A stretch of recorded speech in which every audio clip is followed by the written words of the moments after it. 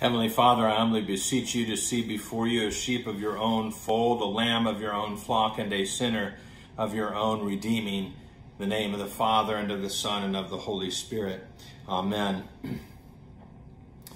In these last days, in these last weeks, as riots and fire have invaded our city following the death of George Floyd, presiding Bishop Michael Curry offered a pastoral word to the church, and he invited us to have hope and love for our future. He says that dealing with the issues of race in this country are going to take longer than a weekend, and all of this will require of us to lean into the way of love and engage the way of love. Moreover, that the Episcopal Church itself is here and going to work shoulder to shoulder with people in our community to bring about change. As we continue this work, I thought we need to remember that the gospel work, the gospel itself, is embodied. One of the deepest principles of our modern Western culture is the responsibility of governments to its citizens. There is a kind of citizens' consent, if you will, to the form of government, but there's also a consent that the government will have a responsibility. This is part of the trade, if you will, for the consent. Will have a responsibility to protect the individual's body and the individual's property. The principle, it turns out, is Anglican in its root. Its earliest thoughts are to be found in the writings of Richard Hooker, who would eventually influence John Locke in his work, Hooker's Laws of Ecclesiastical Polity, a great Anglican theologian, a first architect, if you will, of modern moral society and the purposes of government. Now, we know that such a grand vision has not always been upheld by our church, the Anglicans and Episcopalians, or Christians either. We have supported white supremacy and slavery. We have also fought against white supremacy and slavery. Why is that? I think it's because Hooker's vision has pulled us nevertheless forward. What is important to grasp is that that vision has a deep reason for making such a statement, and that is because God makes all human beings.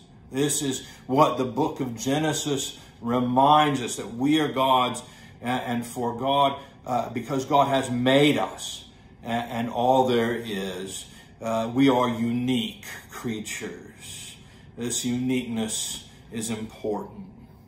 Moreover, as the gospel authors do so well, we are to be reminded that our shape draws upon it the likeness of Christ himself. For as the creed tells us, all things came to be through the Christ. Every human body has infinite value then, because it embodies the gospel. And these bodies are free from distortion no matter how hard society works to tell a different story. Even we cannot take away what God has given. We cannot disembody God's embodied gospel and creation. This means that we cannot separate out, for instance, protection of goods as if they were more valuable than the protection of bodies.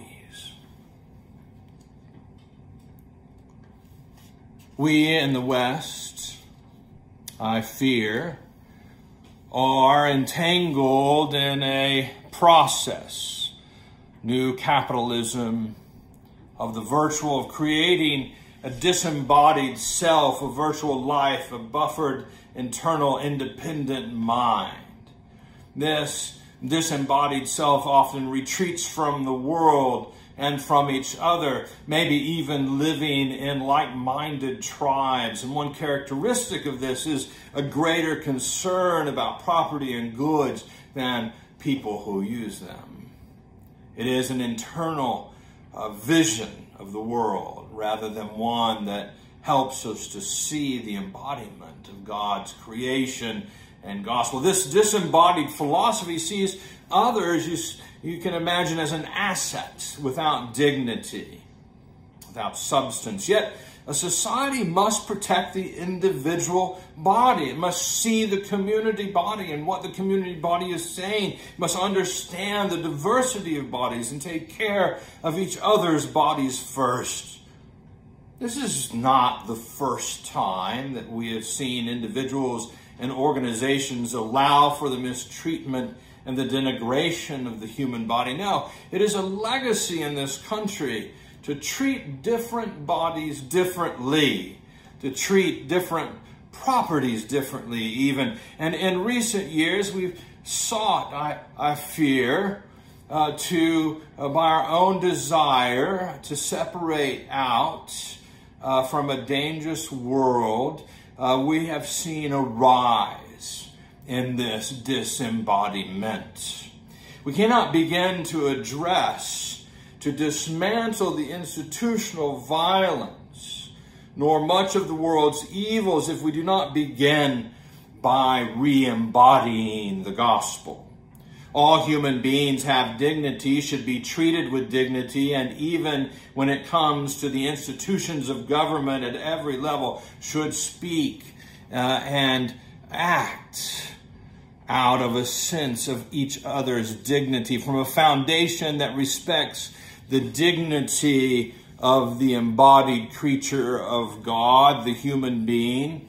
The problem is that we've been raised in a system to think of bodies differently, to dehumanize the bodies, the black bodies and the brown bodies and the yellow bodies, the poor bodies, most especially so.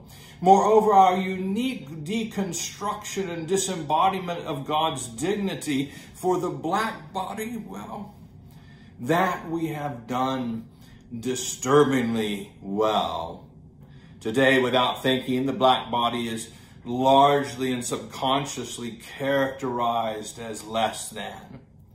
This is rooted deeply in the first words used in this country for the black body, which was chattel. The idea that the black body was property. But that has woven itself through our narrative and come to be morphed so that what we see now is that the black body is a criminal body. This is part of America's psyche. We are, if you will, predisposed to it. It is our first thought oftentimes. It's the long tale of slavery and 400 years of denaturing the black body. The results of our denaturing, though, have been in the news lately, and we have not been able to avoid it no matter how hard we try.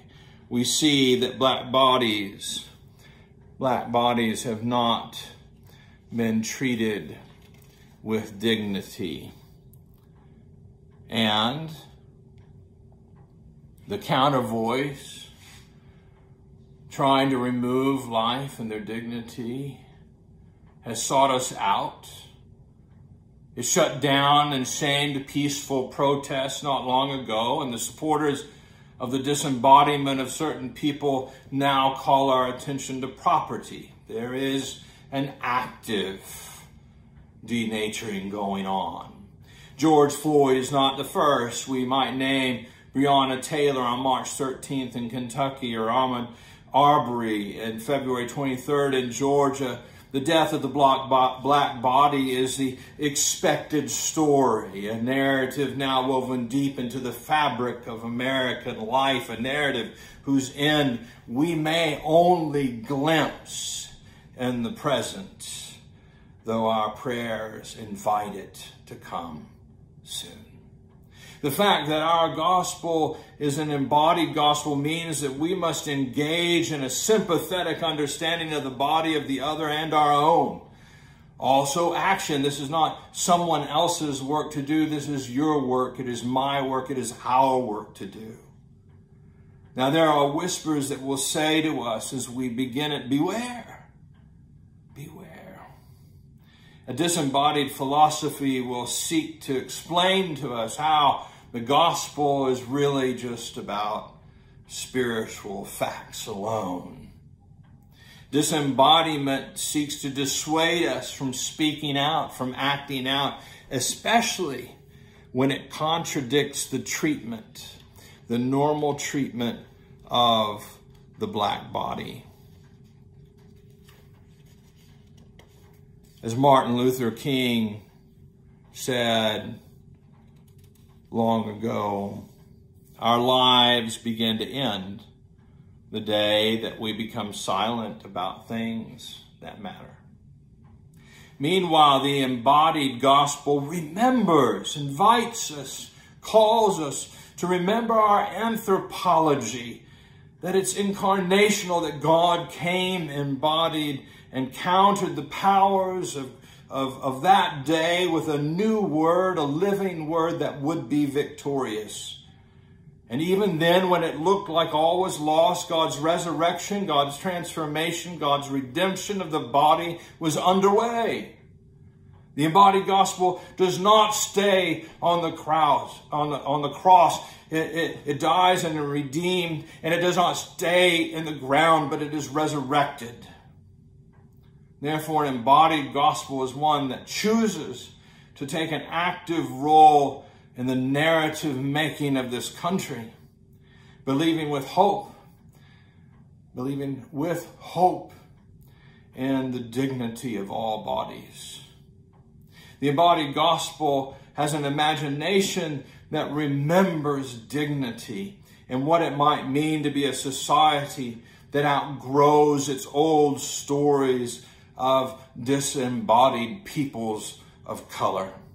The imagination of the embodied gospel sees ahead of us a society for friends and neighbors of God's making and giving of dignity to all human beings. To all human beings. That is not a utopian vision. It is an achievable one. And in part, it is what it means to be a civilized society. We may have a long way to go together. We may have much work to do to get there. It may be very uncomfortable for us as we listen to our brothers and sisters and their voices of pain. It may take a massive amount of enacted imagination to move us out of the old narratives that bind us. But let me be clear. We will go nowhere if we do not begin by understanding bodies and their dignity are to be protected by the community and the nation. The Reverend Kelly Brown Douglas reminds me of Rachel from the scriptures. The prophet Jeremiah wrote, "A voice is heard in Ramah, mourning and great weeping. Rachel weeping for her children and refusing to be comforted because they are no more."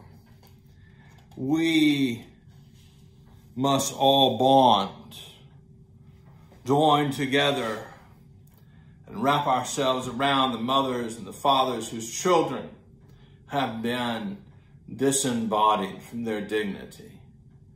And as Douglas writes, we must refuse to be consoled until there is an end to our illegitimate fears that justify shooting, killing, and strangling the black body most of all. We must refuse to be consoled until there is no longer a culture that seeks to disembody others, that seeks to the disembodiment of God-made dignity. We must reject a disembodied, silent gospel, if there ever was a thing. And we must embrace together and seek to lean forward together, empowered, strengthened, and given hope by an embodied gospel. In the name of the Father, and of the Son, and of the Holy Spirit. Amen.